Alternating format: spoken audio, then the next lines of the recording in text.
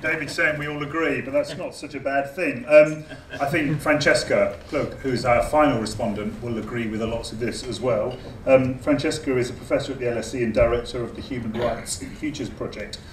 More importantly than that, she's one of the few leading academics who understands the left and the state and the relationship between the left and the state, and she knows that the state is the good thing when it provides Sure Start, and it's a bad thing when it's the policeman spraying CS gas in the face of a UK uncut protester. Thank you very much, Francesca. Thank you. Thank you. I'm going to shout. This is a bit like speed dating, isn't it? Not that I have ever speed dated. So you started with an academic, and I'm afraid you're going to end with an academic, but don't go to sleep yet. Now, what I take most powerfully from your marvellous lecture, David, is a kind of counter-materialism, despite your praise for Marx's prescience about our current predicament. A counter-materialism in the sense that we need to rescue a social vision of the public good from the stampeding herds let loose by voracious, untamed capitalism, as you brilliantly put it. But also a counter-materialism in this sense. In the sense that there needs to be a realignment of the mind before there can be a true realignment of politics, I think is what you were saying. In other words, to reverse the famous Marxist maxim, the point is not simply to change the world, but imagine a better world first. How right you are, David, to say that there are so many giants to turn to help us. I would add to your list Tom Paine, who actually understood that the rights of man, properly expressed, is not an excuse for rampant individualism, but actually a route to an ethical society. Weber, with his warnings about the dead weight of bureaucracy, and Orwell. Now, I don't know about you, but I don't know what I would have done over the last 10, 13 years without George Orwell. And it's not over yet, is it? I mean, it's still happening. We were told last week curfews have been abolished. Curfews have been abolished and replaced by overnight resident requirements. I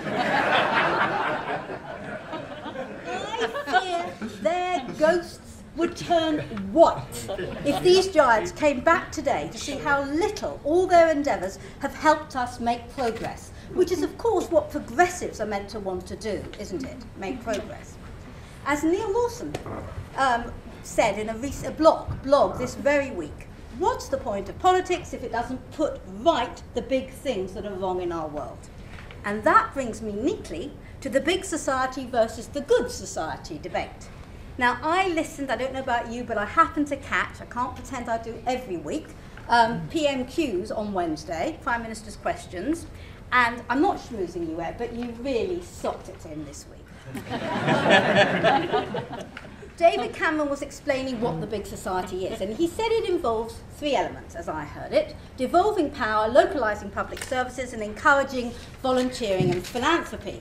Now, I think, and I suspect most of you do, that this is absolutely fine, no quarrel at all, as a means of enhancing participation and innovation. And there's no question in my mind that David Cameron struck a chord when he said before the election, there is such a thing as a society, it's not just the same, it's just not the same as the state. For let's face it, by the time New Labour left office, they had managed the feat of uniting small state libertarians with social liberals and democratic socialists, not easy, in a cacophony of groans about micromanagement, central diktats, and, at New Labour's worst, authoritarian high-handedness. Never forget freedom, never forget reform of the state. We heard it tonight. I'm going to hold you to that, Ed.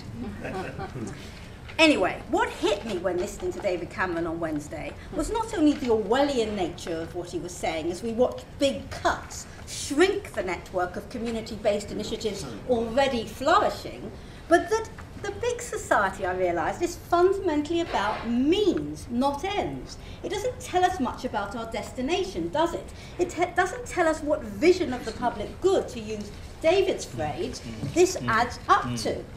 The good society, on the other hand, Neil, you'll be pleased to hear, in my view, is primarily about ends, about the kind of world we want to imagine.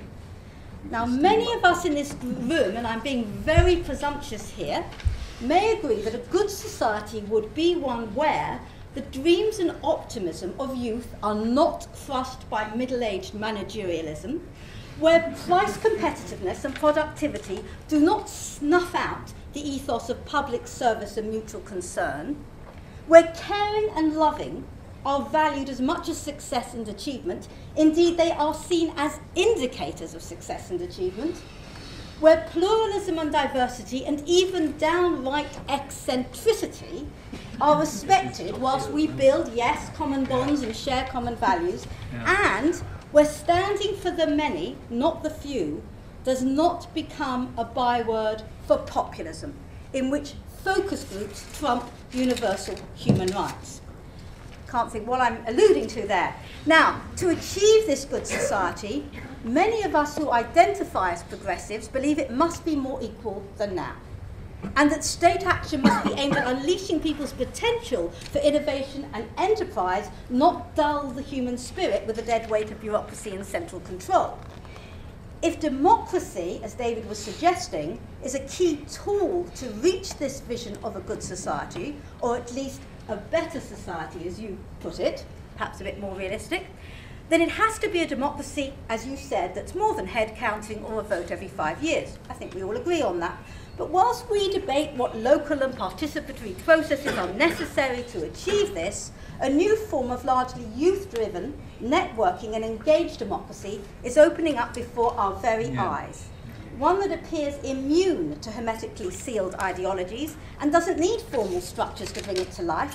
It's facilitated by ever-expanding new technology, but it's not explained entirely by it. It's not focused on parties and leaders or elections, but on building a sustainable future. It's apparently now got a name, I've read, horizontalism. I have to say that had an altogether different But nevertheless, young people here in Europe, the Middle East, in fact, all over the world, are now doing it for themselves. It would be a shame to miss this phenomenon. Maybe this is the basis of your new movement, Ed. We're all horizontalists now. I'm not taking it lying down, Francesca. But we mustn't get too carried away.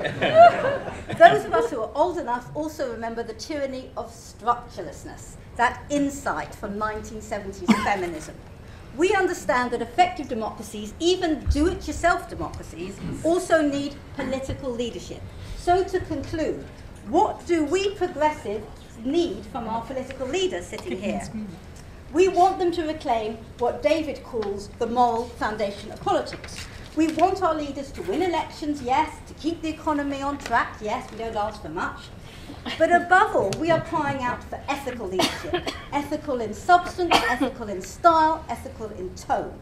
And we don't just want our leaders to conjure up a better world, but we want them to inspire us to be our better selves.